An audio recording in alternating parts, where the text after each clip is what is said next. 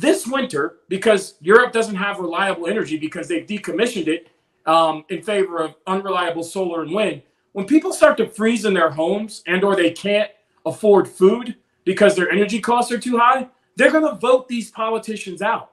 So this virtue signaling, it just fundamentally can't work because people need energy. Listen, Cathie Wood has been among the biggest destroyers of capital we've ever seen. Listen, there was, I want to read my notes here. There was a robotics engineer who was quoted in the Associated Press. He said the AI day from Tesla was, quote, a scam. So this is another overpromise, underdeliver, or what some would say, quite frankly, lie. Some people have accused Elon Musk of being a pathological liar. I'm not going to accuse him of that, but this is a car company. And people say, well, no, it's a software company. That's also ludicrous. They don't lead in technology. They lag. They're very last. And with respect to their batteries, everything they said at Battery Day was a sham pretty much. Yeah, look, I think FSD is among the biggest deceptions I don't know.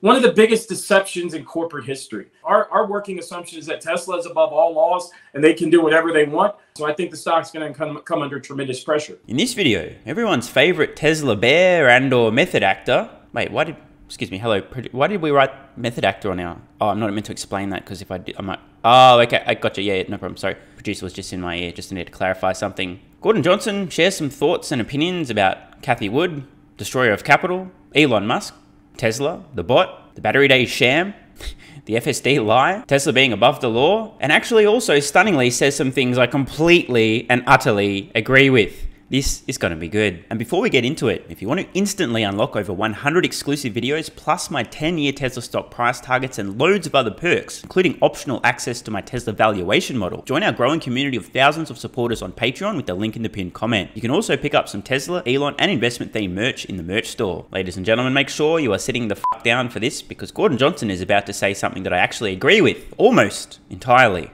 This winter, because Europe doesn't have reliable energy because they've decommissioned it in favor of unreliable solar and wind, when people start to freeze in their homes and or they can't afford food because their energy costs are too high, they're going to vote these politicians out.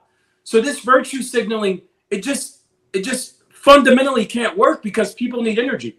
He's right. Like, abso-fucking-lutely right. You see, for some strange reason, I'm not sure exactly what's going on and why, but at some point, Germany in particular decided that signaling virtue was a lot more important than actually thinking and doing things that make sense. Irrationally spreading fear, uncertainty, and doubt around the safety, reliability, and utility of nuclear energy. Next minute, all the dumb people who don't like to think for themselves, decommission our nuclear power plants, nothing could possibly go wrong. Next minute, war in Ukraine. Next minute, energy prices through the fucking roof. Why? Signaling virtue from top to bottom. Bunch of morons in the mainstream, the public, the general public. Oh, what do I need to think? What do I need to believe? Wait, nuclear's bad? Okay, it's bad. Let's get rid of nuclear because everyone said it's bad. And now a huge energy crisis just around the corner. I want to make the point, unless you build a nuclear power plant on a fucking volcano, things should be fine. Obviously, there's other situations as well. The point, if you build nuclear power plants in areas that don't have extreme natural disasters, it's an incredibly reliable, incredibly efficient source of energy. But that goes against the mainstream narrative. People freak the fuck out about the very term, oh my god, nuclear, what? I'm scared, without thinking. If you really want to do your homework, learn about the derailment of progress in propulsion in spacecraft as a direct result of people freaking out about the very word nuclear. So if you really want to fight climate change and you want to do it with zero carbon emission, reliable energy, nuclear is the only answer. So let's expand on this because a lot of people will misinterpret these comments because thinking hurts, so why bother? Right at this point in time, he has a fairly reasonable point. However, there is a very clear path to a global economy that is almost entirely solar and or wind/hydro powered energy stored in batteries. Problem solved. But at this point in time, we do not have the capacity to make the batteries, to make the solar. Something needs to fill in that gap as we transition to a fully sustainable, mostly solar powered battery storage economy. The major mistake a lot of countries, governments, and sheeple around the earth have made is to think, fossil fuels bad, nuclear bad, solar good, wind good, hydro good. Oh, let's just get rid of all the things that are bad right now, even if we're currently reliant on them and that'll fuck everything up. cause major security problems because of energy dependence, and cause people to potentially freeze, have businesses shut down because restaurants can't afford the cost to operate their ovens and stoves. Nothing could possibly go wrong. I'm a good person because I don't support nuclear fossil fuels. Is there an emoji for that? Can somebody show me where's the emoji to show everybody that I don't support the energy sources that other people don't support? I need to put that in my Twitter profile so everyone knows I'm a good person. So while, we believe you're going to see fundamental improvement this year, we think you're starting to see that. I think there's going to be a huge sentiment shift this winter as energy costs skyrocket and politicians look to real solutions to fight climate change. Solar and wind are not real solutions. The nuance really matters here. Right now, what Gordon is suggesting is that solar and wind aren't a viable solution to transition the entire global economy immediately to sustainable energy. And that's right. We're not there yet. We do need to use these interim energy sources before we get there. Many people have their heads so far up their own virtue signaling asses that they can't see this. These are the same kind of fools who would have governments impose laws and restrictions in the third world preventing people from using fossil fuels to actually get by to cover their basic needs. These same fools, of course, would rather these people die, starve to death, and fail to pull themselves out of poverty than dare to burn any fossil fuels. It's important to understand. We need more solar. We need more batteries. In particular, we need more batteries. You fast forward a few decades into the future, the vast majority of all energy on Earth will be solar, wind, hydro, and stored in batteries. But we're not there yet. It's a gradual process, step by step, transitioning from the dirtiest forms of fuel first, e.g. coal peaker plants and so on, moving more and more progressively towards less polluting, less harmful energy sources, then eventually to an entirely sustainable economy. And you're seeing that with respect to Russia invading the Ukraine because the EU became reliant on Russia for power because, they became over-reliant for them on fossil fuel energy. And I think you're going to see it this summer as energy costs skyrocket in the U.S. And unfortunately, people potentially freeze to death in the European Union. All right. Now, I got to say that I completely agree with that outlook. A lot of people sometimes try to hit you, Gordon. Disagree with me. No, normally. So, was that a little bit of light-hearted banter or possibly a window and insight into the inner workings of the mind of Mr. GLJ himself? I have mentioned something about a fetish in the past. Let's move on. That's what I was going to say. Normally, everyone wants to try to hit you for your Tesla outlook, but I feel like in this case, you're dead on, Gordon. Listen, Cathie Wood has been among the biggest destroyers of capital we've ever seen. Why she continues to get airtime, it's not up to me to say, but I think, she needs to start being asked real, hard, tough questions. I mean, she said, her entire thesis on Tesla years ago, and I'll admit she was right on the stock price, but her entire thesis fundamentally was robo-taxis, and they've done nothing there. She's been 100% incorrect. Definitely have to disagree on this for a couple of reasons. First of all, Tesla's made stunning progress. Most people who are regular viewers of this channel will know my thoughts. They have an unassailable lead. They're late on the timing, but when you're doing something that's never been done before, you expect it to be on time every time?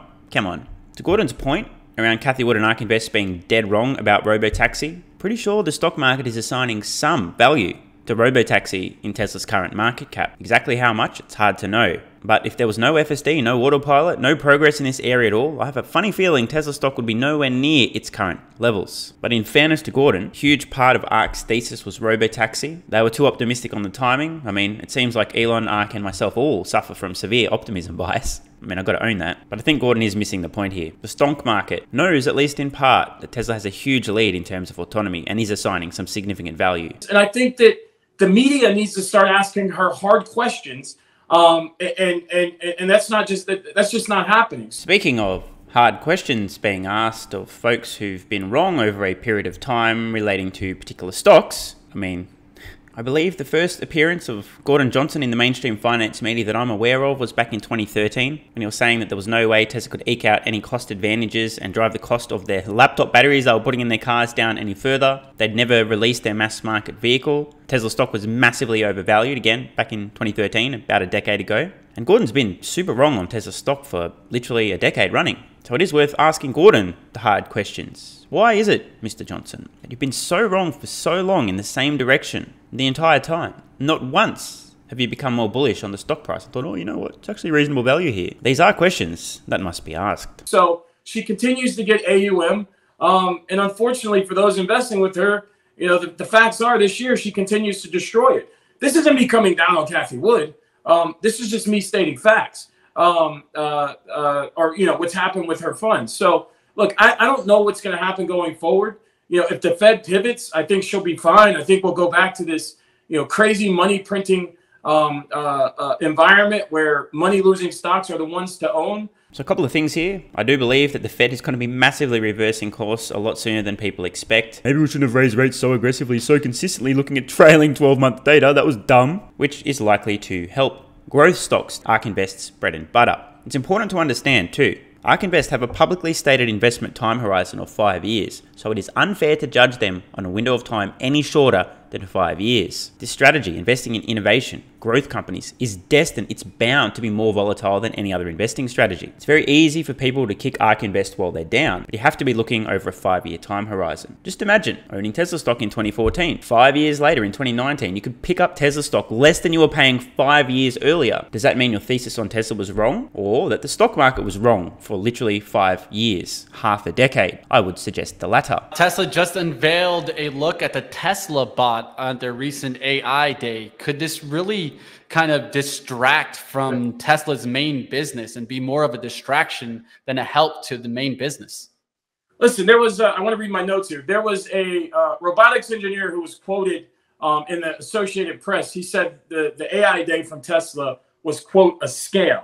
And let me tell you what he said. I think this is very important for people to understand.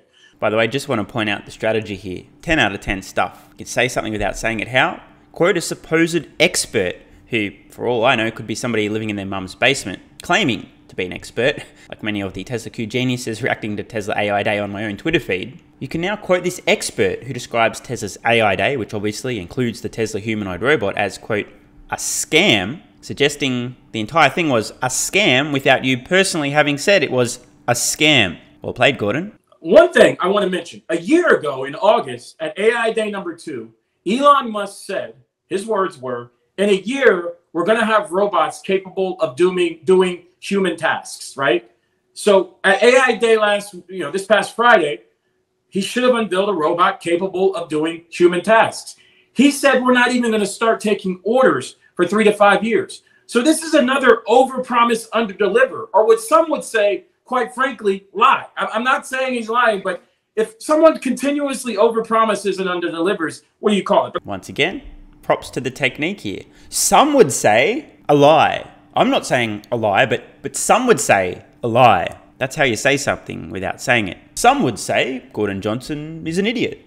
Some would say he's an oil shill. Some would say, but of course I'm not saying, and by the way, I'm not actually saying anything because I still don't understand this guy. I don't know what his deal is. Humiliation fetish, just trying to prey on the mentally deluded Tesla Q virgins, selling research to them. It is a strategy. There's a lot of people desperate, thirsty for some proof that Elon's a fraud. Why not start up a legitimate research firm and sell them that so-called research? Of course, again, no accusations here, but some might say that some of those things might be true. But I'm not saying that. I want to say what this engineer said. He said on the bots, anyone in the industry will tell you the real elephant in the room is that for these bots to be of any use, they need to be equipped with perception and mobility. And that is what we currently don't know how to do. Yes, you can get basic navigation on a flat floor, basic vision, but that is nowhere near even the dexterity of a spider and not even close to any higher animal. We just simply don't know how to do it. It's often called Moravecki's paradox, that we make machines with high cognitive tasks, but have very big issues truing them to make them understand basic stuff. He says this was observed 30 years ago, and despite massive progress in the field of computing, really hasn't changed much. So in summary, they have a very bold claim, this is Tesla, and bold claims require extraordinary evidence. What they've shown was a lame robotic demo, and they bragged about solving what everyone in the field already solved years ago, and didn't mention a word about any actual progress in solving the stuff nobody solved yet. So to your question, I think it is a distraction, but I think that it's the wrong kind of distraction. If you talk to anybody in the robotics engineering field, I think they'll tell you as much. Now let's get into the main business of Tesla, right? Tesla just missed on deliveries, even though it seemed like Elon was calling for all employees to help. And is this a trend that we're likely to see continue? I think so. Listen, he said it's logistics, and some people have accused Elon Musk of being a pathological liar. I'm not going to accuse him of that. There it is again. Some have accused Elon Musk of being a pathological liar. I'm not going to say that because I said some have already said that, so I don't need to say that myself. Well played, Gordon. But for him to say logistics is absurd in our view. Let me tell you why. Before the quarter ended, you could order a car in China and get it in 1 week.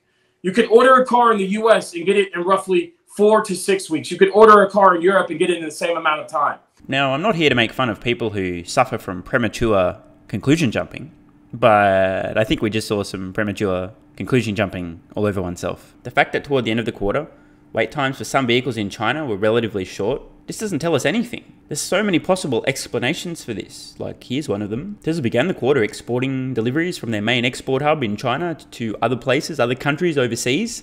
Because, you know, boats take a long time to get there. So if you want them delivered that quarter, you send them early in the quarter. Then you switch to local delivery toward the end of the quarter. In addition, there's incentives. I've covered this in recent videos. Tesla has a delicate situation here. Model 3 currently not eligible for said incentives. If they lower the prices a little bit, they will be. A lot of consumers possibly waiting to take orders, hoping for a price decline, hoping to be eligible for certain incentives. I mean, this makes sense, but let me just explain this from another angle. Because again, we don't want to be prematurely conclusioning all over ourselves. China, the Gigafactory in Shanghai, is the main export hub globally for Tesla. For example, my home country of Australia. Model Y deliveries have recently commenced. The Model Ys being delivered to Australia are coming from China. Think about this for a moment. The wait times on deliveries produced in China are not directly tied to the total output of the Chinese factory. In fact, let's make this point a little bit clearer, because again, we don't want to prematurely conclusion all over ourselves. On screen now, the Model Y wait times for an order made today in Australia for a Model Y which is produced in China, estimated delivery time, somewhere between April 2023 and June 2023. We're looking at 6+ months. This for Model Y performance. Model 3 rear-wheel drive, ordered today in Australia. And how long do you have to wait for your made in Shanghai Model 3? You'll be waiting until February to May 2023. 4.5 to 6+ months. Model Y rear-wheel drive, same delivery window. February 2023 to May 2023. So let's walk through this logically. If somebody today in Australia is ordering a vehicle from Tesla that's coming from the Chinese factory, and they're having to wait 4.5, 5.5, 6+ months to take delivery of said vehicle, would that not suggest that Tesla actually has demand far in excess of what they're able to meet currently from their main export hub? And would that not give us reason to think, is it possible that Tesla are prioritizing certain orders and certain deliveries to certain regions, being strategic with their logistics, strategic with the timing of their deliveries? A little bit less demand in China at the moment because of this incentive, people waiting for a price drop. So why don't we send some more vehicles to Australia or New Zealand or Timbuktu? If wait times for all Tesla vehicles in all regions globally were the same and they are 1 month, this would paint a different picture. But one final point on Tesla's wait times, their order backlog. It appears that Tesla's order backlog is currently declining. Now, some might say this is demand collapsing. Others might go, hang on a minute. Is it possible that Tesla's finally starting to solve this massive problem of customers having to wait 6+ months to take delivery of their vehicles? Because, ladies and gentlemen, spoiler alert, Tesla doesn't want their wait times to be so significant. They don't want their order backlog to be many hundreds of thousands of vehicles. You understand, right? It's a bad customer experience. Over time, Tesla's ramping up production. Their goal will be to drive down their order backlog as much as possible. So I personally expect we're actually going to see a massive decline in Tesla's order backlog in the coming quarters. They don't want customers waiting obscene amounts of time. This is part of the reason why they're ramping up production. We've got Austin, Berlin, Fremont, and Shanghai all increasing production capacity and output. So expect the Tesla bears to continue to cite this. Tesla's order backlog's collapsing. The wait time in this particular tiny region is really short. Oh my God, there's no demand. And I'm going to continue to point out that Tesla will sell every vehicle they make for years to come. You can count on it. There was no logistics issues. In fact, if you go back to 2018, when they missed deliveries, he used the same excuse, right? Just Google search 2018 Tesla logistics issues. The story will pop up. But he said at the time they fixed it with a bunch of trucks. Here's the problem, right? Their deliveries in Q1 were 310,000, right? Dropped to 254,000 in Q2, right? That's a $55,000 or 55,000 unit shortfall. Why? Because their Shanghai plant was down. If you go back to Q2, people at Tesla, everybody in the industry was saying they're going to fully make it up in Q3, right? But they only did 340, right? So you had a 55,000 car shortfall, right? So that shifted. That was backlog that shifted to Q3. So the 340 number is really 340 minus 55 because that's backlog from Q2 that shifted to Q3. So really they're at a run rate that is below the record number they did in Q1. This is a big problem for Tesla. Why? Because Tesla is trading at 50 times their earnings, when the auto industry trades on average at 5 times. That means that investors expect Tesla to pay them 100% of their earnings this year as a dividend for the next 50 years. That's what a 50 times multiple means.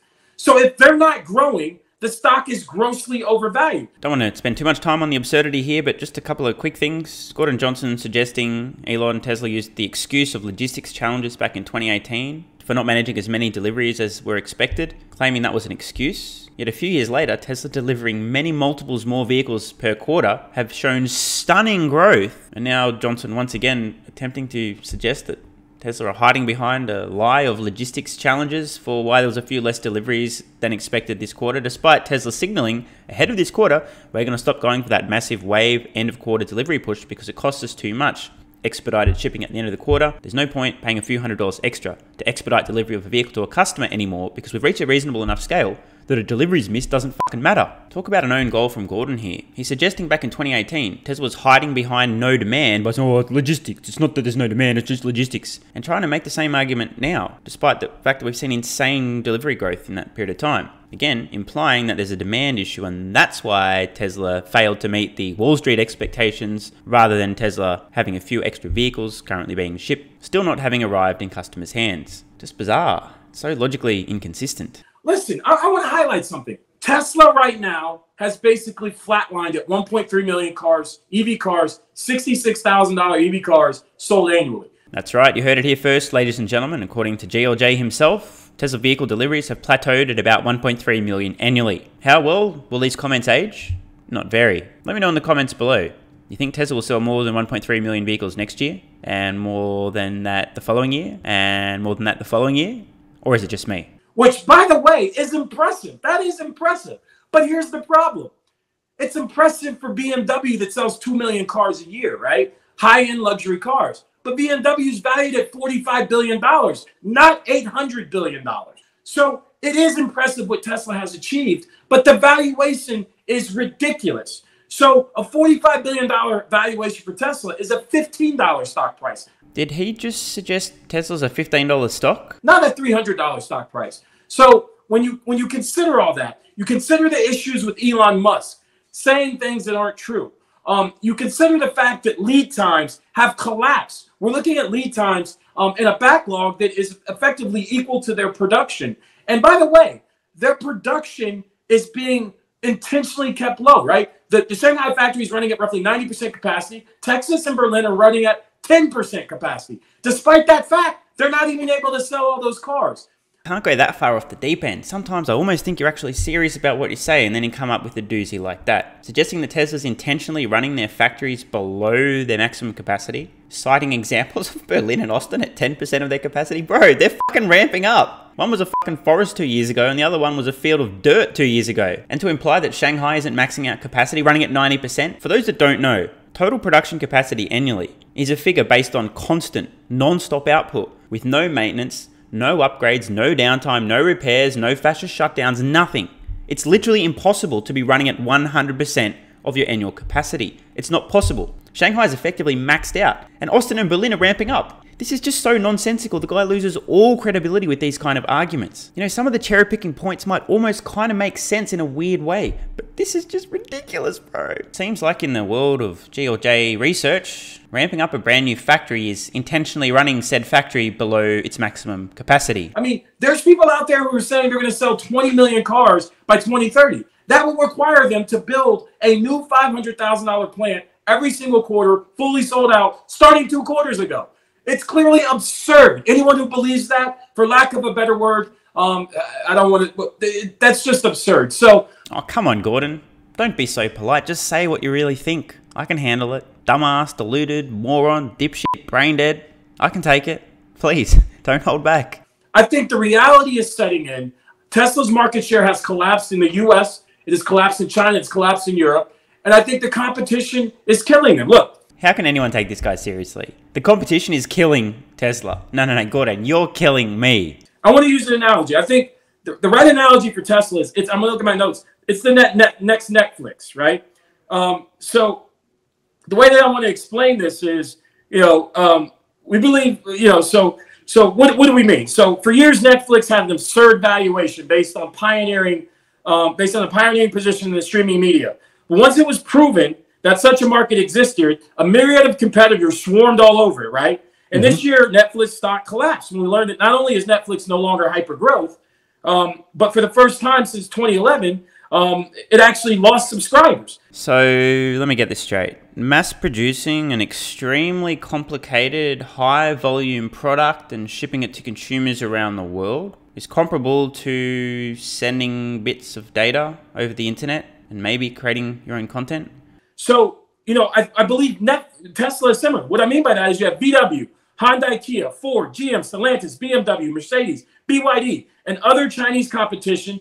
And in a few years, Toyota and Honda being the Disney, HBO Max, Amazon Prime, Peacock, Hulu, Paramount Plus, etc. of the electric car market, stealing Tesla's share and eventually pounding its stock down 95% or so from today's levels into the valuation of just another car company. Once again, you heard it here first, ladies and gentlemen. Tesla stock to crash 95% in the coming years due to the competition. I think we're in the beginning innings of that happening. You have sell-side analysts saying things that, in my view, are ridiculous. There is no logistics issue based on the lead times. He used that same excuse in 2018. He said it was fixed. So this is a really crazy out there idea, but just play along at home, folks. If Tesla fixed a logistics issue they were having in 2018, a one-off issue that temporarily caused some issues getting all the vehicles they'd produced to customers that quarter, that doesn't mean that it's impossible for Tesla at any point in the future to ever have another logistics issue ever, especially given the fact that they've massively scaled up their production since that point in time. It's absurd to even suggest this. Come on, Gordon, please, my man. You've got to give me something better to work with here. This is just embarrassing. And I think you're going to see even tougher results for them in the fourth quarter. We could talk about Twitter if you want, but that's another dynamic. Yeah, that's another dynamic. I'm still on Tesla here. Now, one thing that you just stated, comparing them to Netflix. Now, one thing that I would say is maybe Netflix has their ad tier that's coming on out, but Tesla has two products, right? The semi-truck and the Cybertruck to be released next year. How do you feel about Tesla next year? Do you feel that they could actually have a down year, even though they're releasing two products like this? Yeah, so I don't believe the semi-truck will ever be released because I don't believe that batteries, just think about this, right? If you just look at the Ford, the F-150 Lightning, look at the range without towing and the range with towing. If you ask somebody in the semi industry, right, think about this, how long it takes to actually charge those batteries. My dad used to be a truck driver. It never made sense. There's going to be no Tesla semi-truck with lithium-ion batteries. The technology just doesn't make sense. The price point would be way above what Tesla said. With respect to the Cybertruck, I think the price point is going to be egregiously high. And that market is already saturated with the Ford F-150, the Silverado Lightning, you got the Hummer EV. I mean, they're going to be last to market with a product that, in our view, is inferior.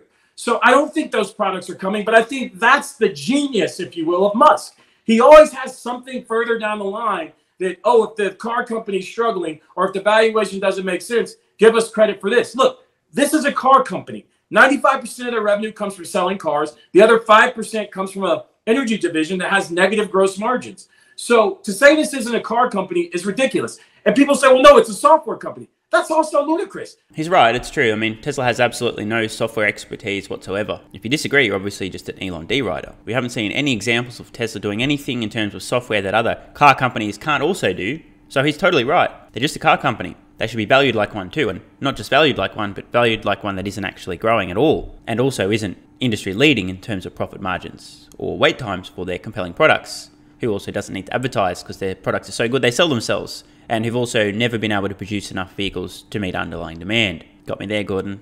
Good one. They're dead last based on Navigant Consulting and full self-driving, autonomous technology. They report level 2 to California. That's what their lawyers say. There's other guys that are at level 4 and arguably level 5. There's guys with robo-taxis, Waymo, Cruise, etc. on the road right now. Tesla does not have that. So they don't lead in technology. They lag. They're very last. And with respect to their batteries, everything they said at Battery Day was a sham pretty much. The longer this goes on, the more absurd Gordon's points. Tesla doesn't lead in technology. Everything they said at Battery Day was a sham-ish kind of, I better not say that quite out loud and rewind that comment just a little bit there. Again, say something without saying it. For those who don't know, just over 2 years ago, Tesla holds their Battery Investor Day. They unveil plans for a new battery form factor, the 4680 cell, an entirely new manufacturing process. Say we're still working on it, a few things to iron out, but this is our plan. We intend on putting these in vehicles as soon as we possibly can. Fast forward 2 years and there are vehicles driving around on roads today purchased by customers of Tesla,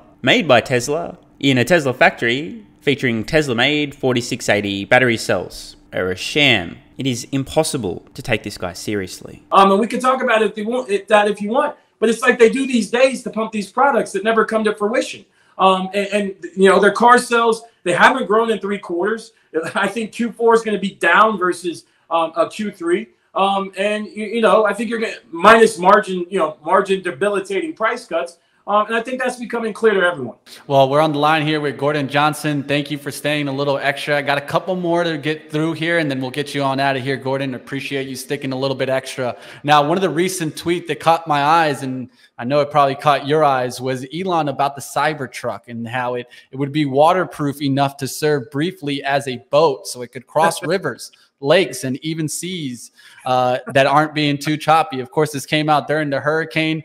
I don't know how much Elon Tesla has been known about being marine technology, but what do you feel about this? Was this another exaggeration from Elon?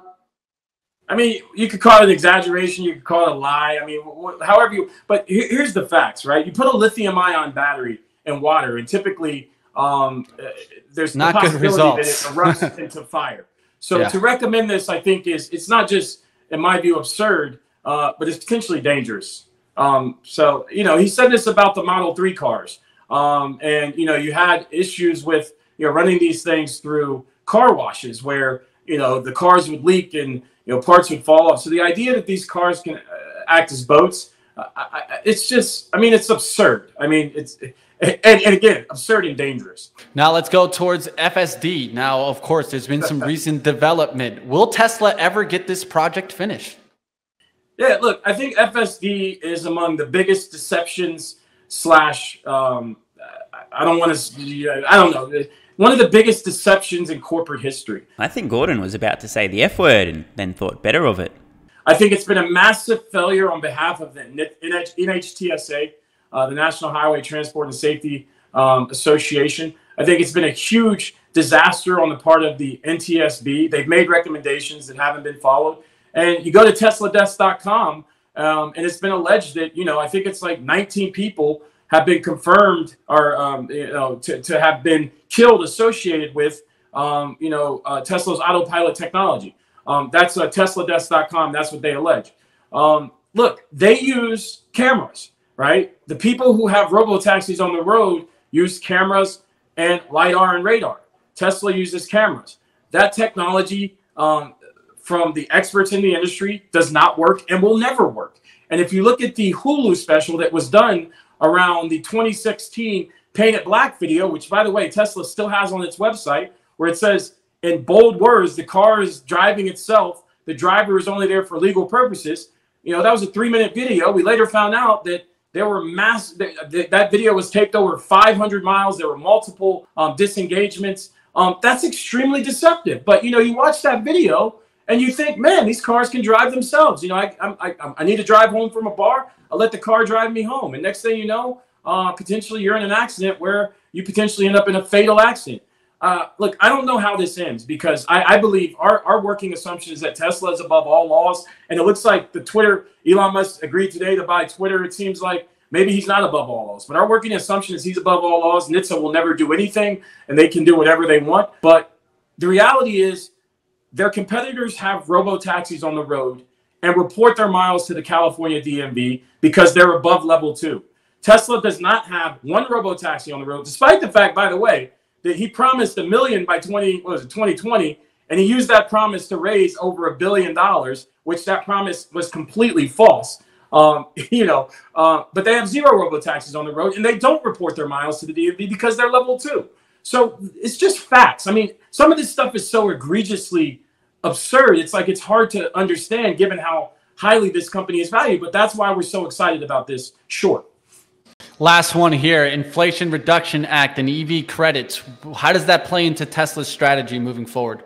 Yeah, so everybody assumes that all of their cars are going to get those credits. Right now, the batteries for the Model 3 the content and the batteries are made in China. Based on that dynamic, they would get none of that credit.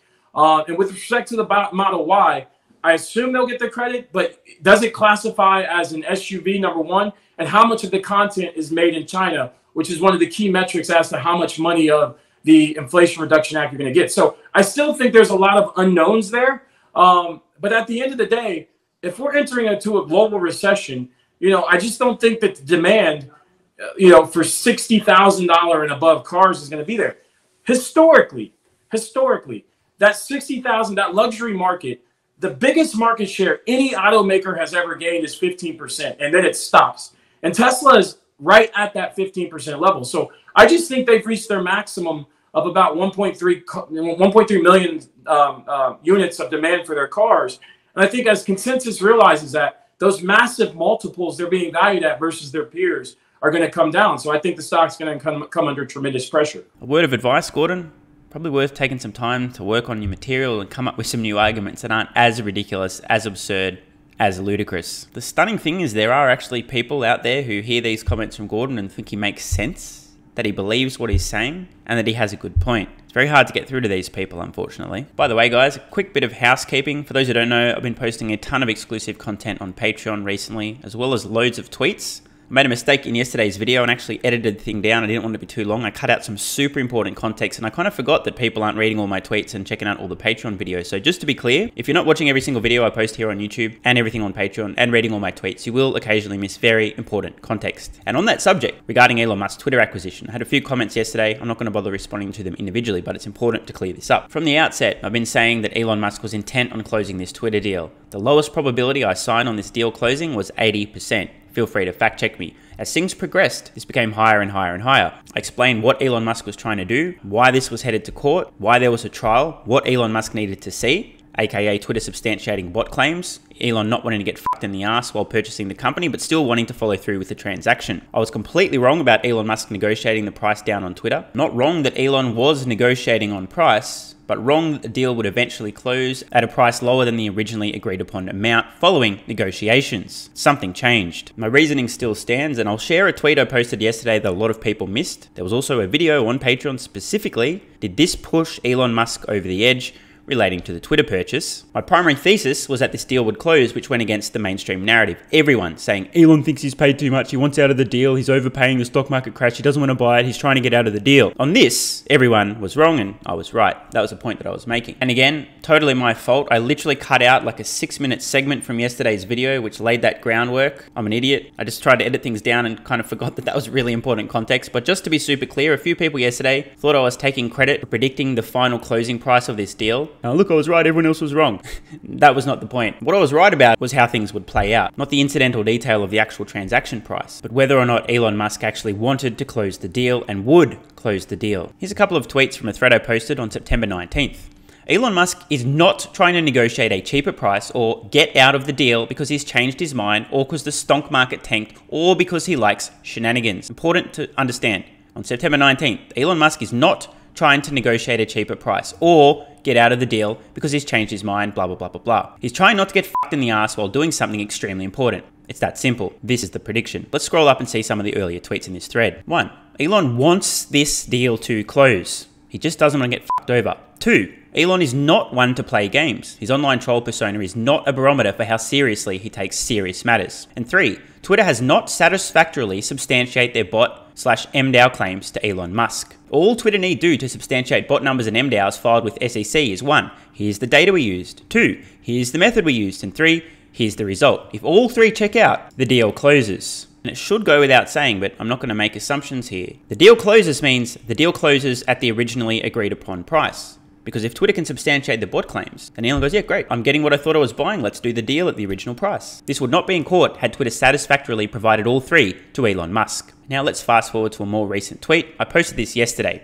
Some people asking, well, what happened? Why'd the deal close? Why isn't Elon Musk negotiating the price down any further? Per my tweet, Musk held reasonable doubt regarding the accuracy of the disclosed bot numbers. Either Twitter or Musk substantiated the bot claims, e.g. Twitter proved how they were getting to the bot numbers, or Elon Musk saw the data, his team looked at it and go, you know what, the estimates are actually accurate. Or Musk's lawyers advised him to just buy. Reasonable probability he loses the case, not going to end well, just buy the fucking thing, Elon. Or, and this is my assumption, Musk decided it is too important not to buy Twitter, even if he gets fucked in the ass due to high bot numbers. I suspect it's the latter. And again, I did post a Patreon video, an exclusive, explaining exactly what I thought had happened. Literally, did this just push Elon Musk over the edge? So my bad for not communicating super clearly about what I was taking credit for in terms of the prediction panning out. And again, I do want to emphasize, if you're not following me on Twitter and reading all the tweets, if you're not watching every single daily video here on YouTube, and if you're not watching every single video on Patreon, there'll be things that you're missing. I'm not saying you have to go sign up to Patreon and follow me on Twitter. I'm just pointing out my thoughts, my current mindset, the ideas, my position is constantly evolving and changing over time. It's like a fluid stream of consciousness. And so as things change and update, I might tweet here, I might post a Patreon exclusive video filling in some of the voids, go, hang on a minute, something's changed here, this is a little bit different now, clarifying things and so on. I know this was a very long bit of housekeeping, but I needed to put that on the record there, just so you guys understand. And while we're on the topic of Patreon in particular, I've just recently posted a reaction video to a previous Tesla bull, who currently has a $140 per share price target on Tesla stock. You want to see that? You'll have to head over to Patreon. You can do so using the card in the corner or the link in the pinned comment. You'll gain access to well over 100 other exclusive videos, loads of content and perks, plus up-to-date access to my Tesla stock price targets. So, see you over on Patreon. I'm Stephen Mark Ryan. This is Solving the Money Problem, and I love you all. Hey guys, thanks for watching. If you want to support the channel and instantly unlock over 100 exclusive videos, plus my 10-year Tesla stock price targets and loads of other perks, including optional access to my Tesla valuation model, join our growing community of thousands of supporters on Patreon with the link in the pinned comment. You can also pick up some Tesla, Elon, and investment themed merch in the merch store. And if you're still watching, you're awesome. Please let me know your thoughts on today's video in the comments below and click the card on screen now to watch the next video.